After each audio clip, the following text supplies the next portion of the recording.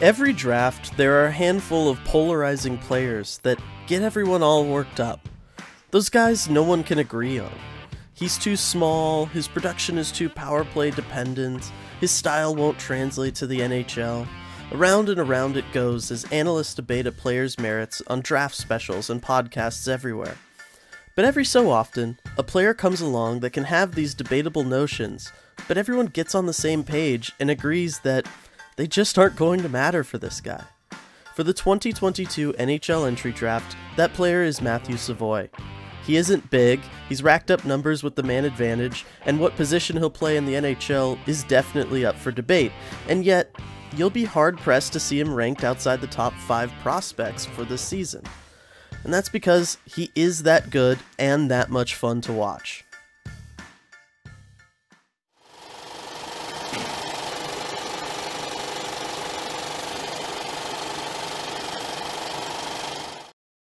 Savoie is a sniper, no doubts about it.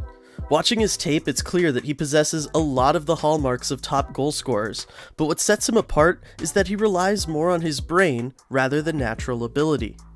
Breaking down his shooting sequence, the first thing I noticed was that he almost always shoots through traffic. Seriously, just keep an eye on how many of these goals are scored with either a player net front, or more frequently, with a player right in front of Savoie. This does two things for him. First and foremost, obviously, if the goaltender's view is obstructed so they can't see an incoming puck, it's harder for them to stop. But there are two ways of that happening. First is the bodies in front method, which you see a lot because it's so simple. Stick some bodies in front of his face and he can't see it. The second, though, is something sneaky that top goal scorers do. Have someone in front of you so that the goaltender can't key themselves off your shot. Goaltenders are trained to watch a shooter's stick blade, looking for signs a shot will be taken.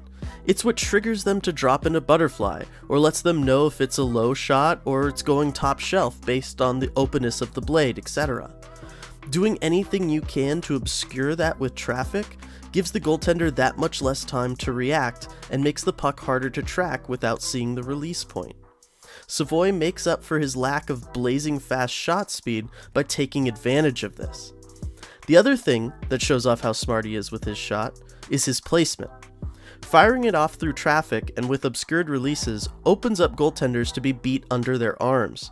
The low shot trajectory is harder to pick up and track than a high shot, and as I've said before in these videos, goalies will keep their arms up when dropping into butterfly, leaving these 6 and 7 holes open. Savoie picks this weakness apart, shooting low through traffic and picking not the corners, but the side of the net. Finally, he does this with the aid of his stick. Savoie seems to play with a slightly short stick for a player of his size, and this gives him better control over the puck and his shot. It doesn't help with power, as there is less stick to leverage, but if Savoie is going to rely on his brain, then I say give him the best tool for what he wants to do. Puck handling is an obvious strength of Savoie's game, and as stated just before, the shorter stick helps here. He plays low, crouched over the puck, and with wide hand placement, giving him incredible control and ability to operate in tight spots. It's also what allows him to suck defenders in tight to hide his shot release, as they have to body him up rather than playing the well-protected puck. This stance and body usage does affect his ability to see the ice, something which he could already struggle with at the next level, as his listed 5'9" frame might limit him in some situations. However, his vision is top-notch and his passing is almost always on point. I love the way he tries to think big with his passes too, always looking for a cross-ice setup or sending it to the point when there's traffic net front.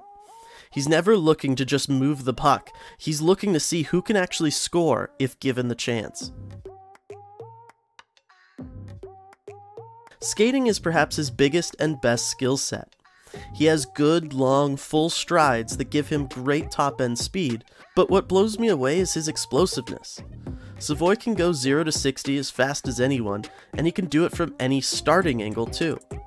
He knows how to use his edges to keep or build speed while moving laterally or transitioning forward to back and vice versa, and he knows how to use those edges to make some incredible quick cuts and dekes. Power moves to the net are an option for him, though rather than taking the traditional "I'm going through you" approach, he just blows past defenders using his speed and puck handling to get up close and personal with the opposing netminder. His speed and transition will kill at the next level, and his ability to use the whole offensive zone because of his fearlessness and quick cuts is truly something to watch. Defensively, he leaves some to be desired. It is clear it isn't a large focus of his game, and he doesn't have an innate sense of how best to disrupt the opposing team. Rather, he is usually the last player back, opting to wait for an opportunity to break back up the ice and catch the opposing team in transition. This works fine in Major Junior, but will have to change at the next level. His lack of size doesn't concern me here, as we've seen plenty of small, skilled forwards back check with the best of them, but it does mean Savoie has to play smart.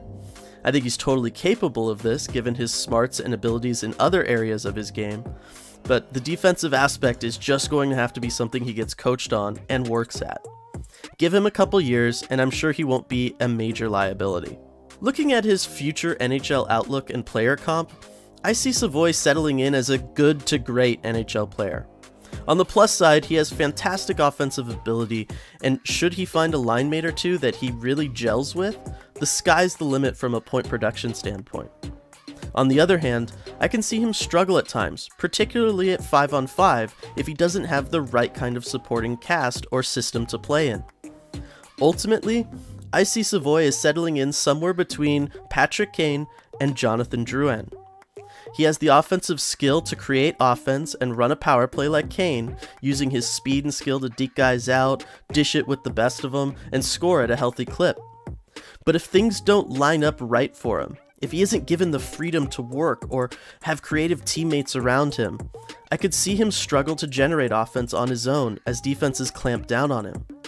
Like Drouin, figuring out where he goes in a lineup could be a challenge and stunt his growth if not gotten right.